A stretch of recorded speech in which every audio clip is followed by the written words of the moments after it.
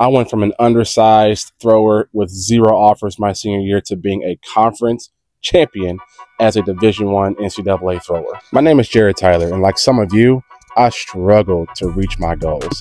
And I worked out 3 times a day, and that still was not enough to get a college scholarship. I searched for every piece of information that I could find on YouTube, and I did get better. I used to watch guys like Louis DeLisi, who is my favorite to this day, discus thrower, and how smooth and clean he was in the ring.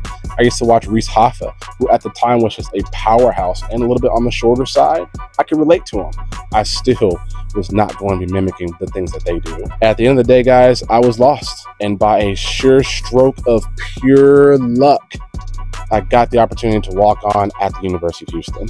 My career was up and down, and I struggled a lot, enough to know that throwing is hard. But at the end of my 4-year career, I was able to be an all-conference athlete 3 of those years, as well as a conference champion my senior year. And so I started my NCAA coaching career. I coached 3 very successful years, having coached conference finalists as well as NCAA first-round national competitors. So listen, I know what it takes to win at the highest level. I know what it takes to get there. I know what it takes to compete. And I have failed enough to know that it works. We are breaking things down, tailoring them to you. And so if you're serious about getting better and getting a Division I college scholarship, give us a follow, hit my DMs with the word throws, and find out how we can help you out.